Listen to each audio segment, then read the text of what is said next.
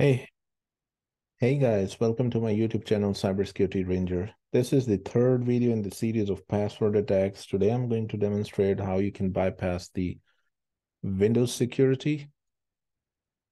So we all know that the Windows requires a username and password, and the passwords are actually stored in a file on the Windows known as the SAM file, right? Now, where do you find this file? You can basically go to the C drive, you can go to the Windows System 32. In System 32, you can go to the config folder. In config, you will find the SAM file. Now, in the older versions of operating system, it was only the SAM file that you needed if you want to, bypass the security. But now you need to have the system file. So in the modern operating systems or the latest version of Windows, they basically lock the SAM file with the system file, kind of an additional layer of security, I would say. Now, if I try to copy these files, for instance, into my Kali Linux, I won't be able to do that. And the reason is because the operating system actually does not allow you to copy these files. It could be due to two reasons. Either it is being used by the operating system. So when you're logged in, actually the SAM file is in use by the operating system. The second reason could be that the access control on the Windows does not allow you to copy these files when the operating system is running. So the question is how you can access these files. Well, the answer is very easy, that if you are trying to bypass the security of an actual system which has these SAM files, that system, first of all, should be shut down. Secondly, you need to have a USB. You need to have a ISO image of Kali Linux, and you need to make that USB bootable with that Kali Linux ISO image. How can you make it bootable? It's very easy. You can have a software like Live Linux. There could be other softwares as well. Live Linux. Sorry. Let's go to Google. Live Linux USB Creator. So this is software that I normally use to make a USB bootable with Kali. You can download the software, and then you have the ISO image. You can point this ISO image into the application, and it will make your USB bootable with that Kali Linux. Then you plug in the USB to the system and boot from the USB, and you will have the access to the files of the Windows. And I just showed you where you can find this in Windows System 32 config. You can actually play with these files, or change or the password or remove the password uh, directly on the files on that system, or you can copy them and then change it and then paste it back, right? So it's up to you how you want to do that. What I have done for this demonstration is that I have already copied the SAM files by using the same method. And you can see here, I have a SAM file and a system file on Kali, right? So now what we can do with these files, let me show you. So let's go to the folder where I have these files. So you can see here SAM and system, right? So before I use the tool to bypass the security, I will just show you what exactly is in this SAM file. Now, we do know that this SAM file contains the hashes of the passwords and the user account usernames. However, it is being locked by the system file. So let me just show you, for example, if I try to use cat and try to see what is inside this SAM file, it kind of looks like an encrypted file, right? You don't really see or understand what's inside. Some of the things that you can see here is, for instance, this is one user.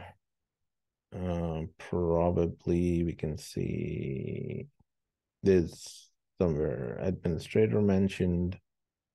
But overall, this file actually is not in the readable format, right? So let me show you the contents of this file. So I'm going to use a tool called samdump2. Now, samdump2 is basically that it dumps the hashes from the SAM file. So what you need to do is that you have to use samdump2 and then the system file and then the SAM file, which is there in the directory. And then I can save them basically to a file. I'm going to call it hashes.txt, right? So what this tool has done is that it has basically dumped the user accounts and the hashes of the passwords into a file called hash.txt and unlocking this file using the system file, which is the one that I copied from the operating system. All right, so now we have the hashes.txt. I'm going to show you the contents of hashes.txt. There we go. So now we can see that it has basically the usernames, the administrator, the guest. There's another user, Ali. And then it has the user ID, I would say 50, for instance. And then this is basically the hash, the NTLM hash of the Windows. Now, those of you who are aware of the hashes, there are different types of hashes, NTLM hash, MD5, SHA, SHA-256, and there are so many types. So Windows basically has the NTLM hash. Now, there are two ways that we can go ahead with these hashes. One is that we try to crack the hashes, right? For that, I'm going to make another video that how we can actually crack these hashes by using tools like John the Ripper, for instance. However, what I'm going to do now is that I'm not going to do anything with the hashes. This is just to show you that, what is inside the SAM file. What I'm going to do is that I'm going to use a tool called CHNTPW. Okay. So this is the tool which is available in Linux, so you don't need to install it. -I is to interact. And then the file name, SAM file, right? It's a very easy to use tool. Now, when I use CHNTPW-I SAM, it basically gives me the option that whether you want to edit the user data and passwords, you want to list the groups, you want to use the registry editor option, or you just want to quit. So let's go ahead with the first option that I want to edit the user data and passwords of the SAM file, right? I'll use the option 1, press enter. Now, what you see here is that I think I worked on this file before as well. So, but anyways, you can see here is that you have the administrator account, right? You have another account, Ali. You have guest account. You have some system created accounts, right? Now, what you're seeing here is that the type of the user. So here you can see that it's an admin user. This is an admin user. And here it's not mentioned what type of users these are. Now, remember that I already worked on this file, so this password is blank, means I removed the password. However, the Ali user here, you can see it has a password, which means it is not blank. So if you don't see anything, or if you see something like this, it means there is a password, right? However, this user, I removed the password before. Now, there are different things that you can do. So for example, I'm talking about from the attacker's point of view, right? So the attacker or the adversary, instead of removing the administrator password, what he would like to do is that he will probably take advantage of the guest user and try to make him an administrator. So I'm going to show you that how you can make the user an administrator. But first, I want to show you if you want to remove the password. Remember, we are not cracking the password here. We are trying to remove the password of an account. So this could be helpful for those who forget the administrator password of the Windows and then think about reinstalling it. So you don't need to reinstall it. This tool will basically remove the password of the administrator or any other account that is there on the system. So we cannot do anything with the administrator because it's already blank. But what I can do is that Ali is also the administrator. So I'm going to remove the password here, right? So it says here that please enter the user number that you want to modify. So By default, it has selected this user, which is the administrator. Otherwise, you can actually write or type in the number in front of that user, and then it will ask you, what do you want to do? So by default, it has already selected the second user that I want to remove the password. So I'm just going to press enter. Now, what it says here is that, what do you want to do now with this user, particular user?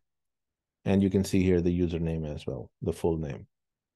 Number one, clear the password. Number two, unlock and enable the user account seems unlocked already. So if the user is locked, you need to first unlock it.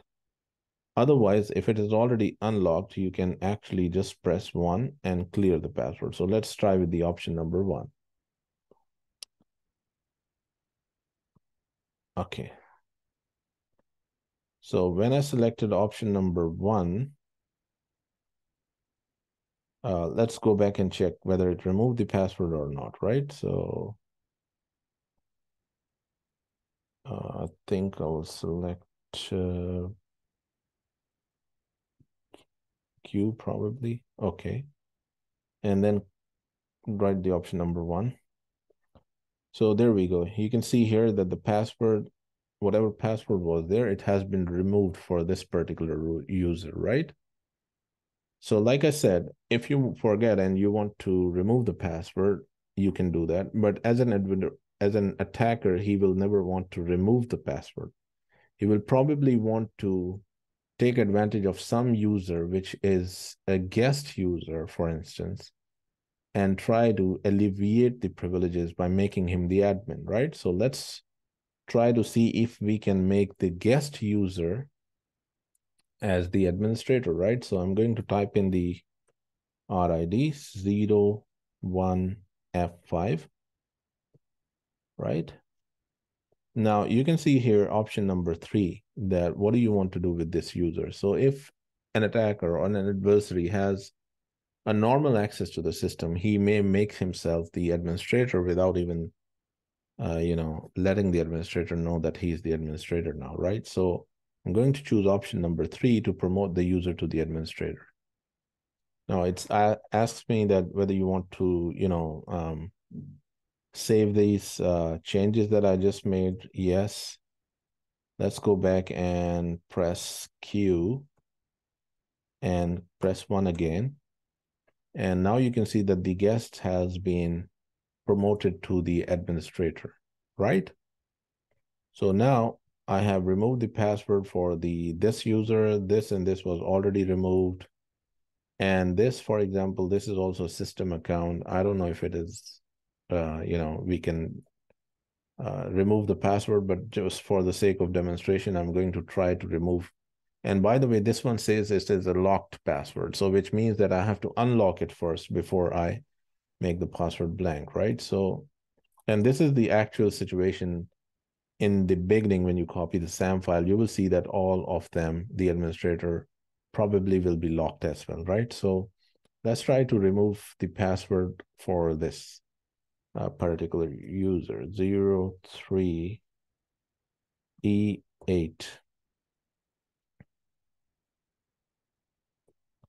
right? Okay, so now if you see here, it says probably locked now. So first of all, you need to unlock it. If you do not unlock it, it is not going to remove the password. So I'm going to press option number 2. Now you can see seems unlocked already. Now I'm going to use option number 1 to clear the password. And then I will quit Q and then check again. So now you can see that I have removed the password for this.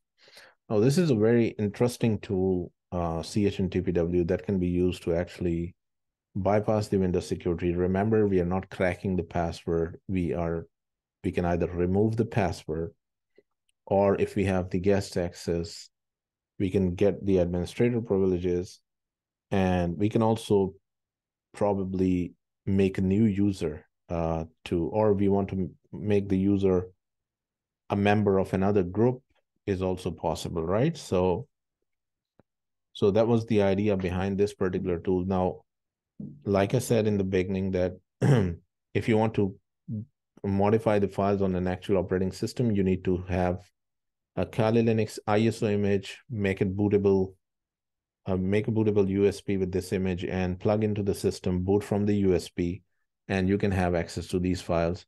By using CHNTPW, you can modify the files right there. Or if you want to work offline on these files, you can actually copy them into the USB, and then you can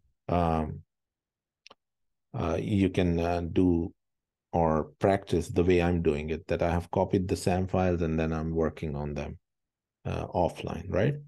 If I copy these files back into the directory where these files were, so and replace the original files, then again, all the changes will be effective. All right, guys. Thank you for watching. I hope you have enjoyed the video. Please like, subscribe, and share the videos. The next video that I'm going to make will be that if we have the hashes of the passwords, how we can crack those hashes by various tools.